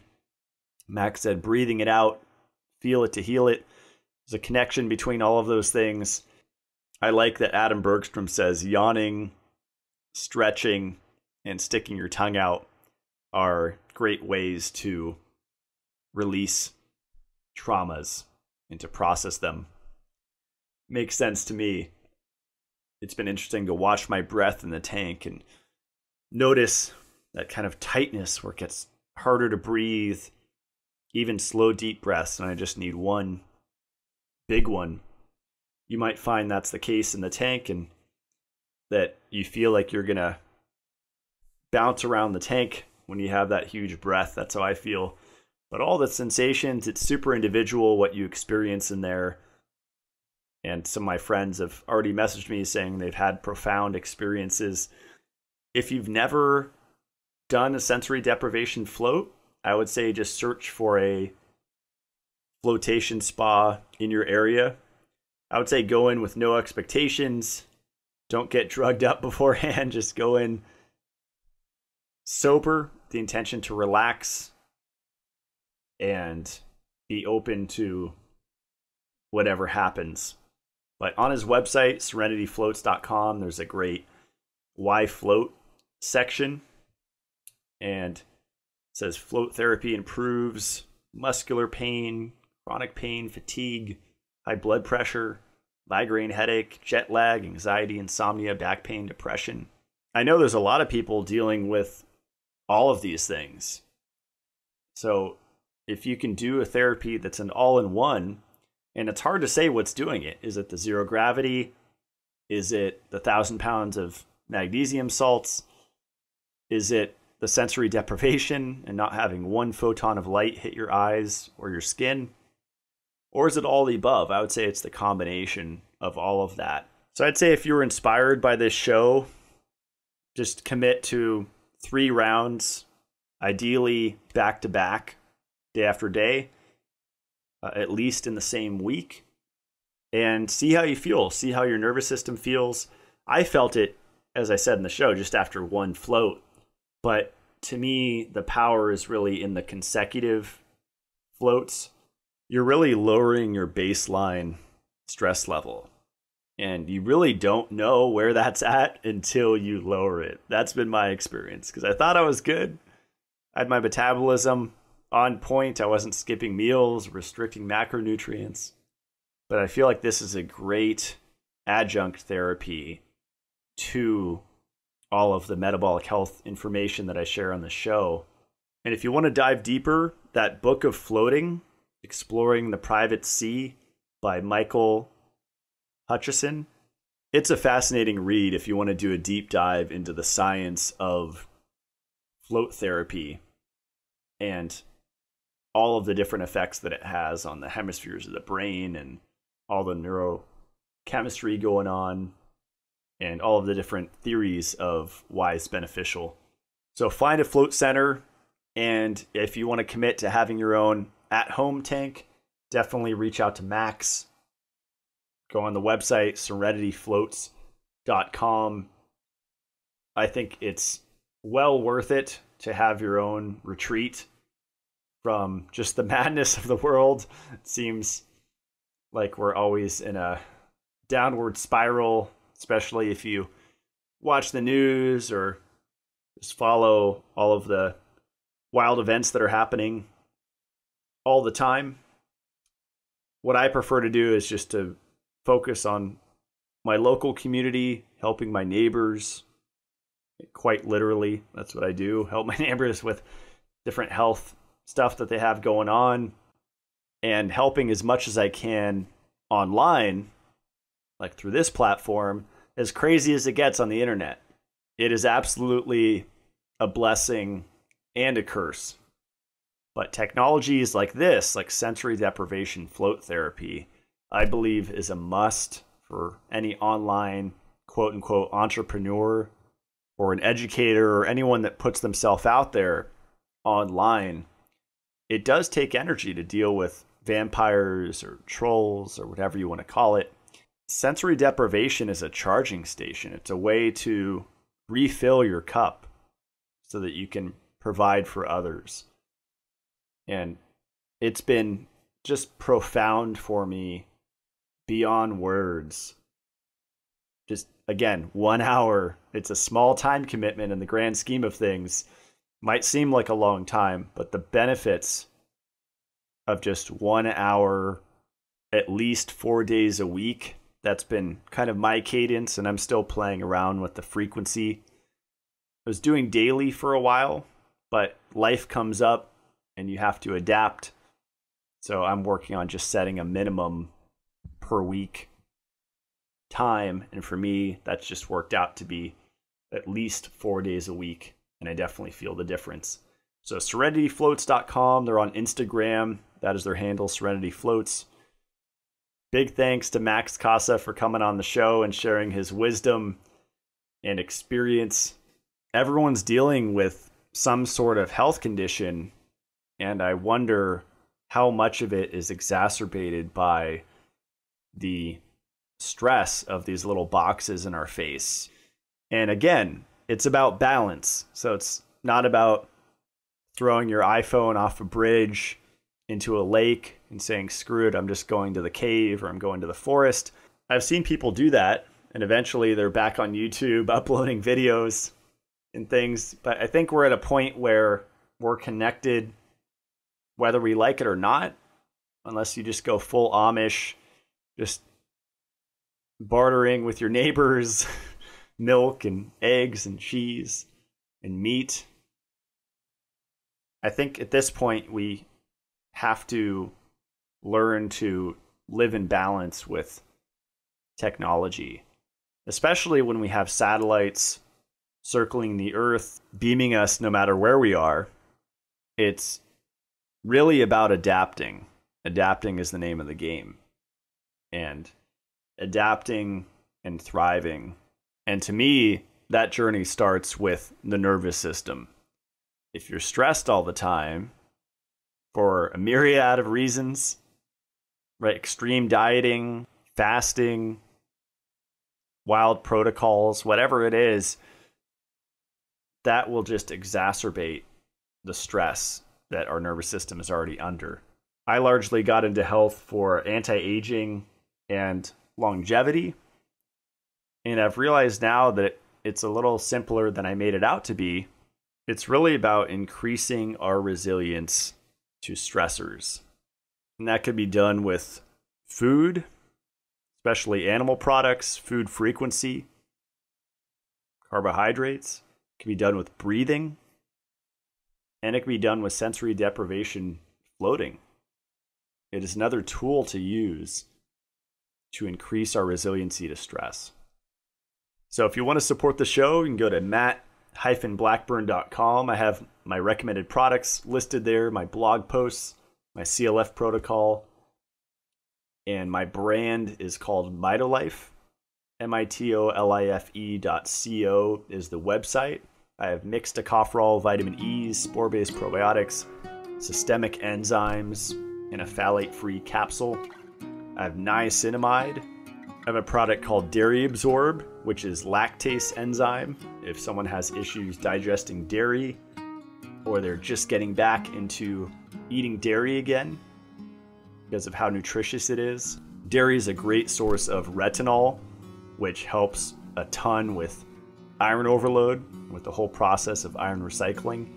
You need retinol to convert copper into active copper, which is called ceruloplasmin. And dairy could be very helpful for that. And then I have two products that are out right now. It's Purely K and Shilajit. Those will both be back next week. And thank you so much for your continued support, sharing this podcast with your friends, sharing the Mitolife products, and getting the word out there about what we should prioritize with our health. See you next Friday. Have a great week.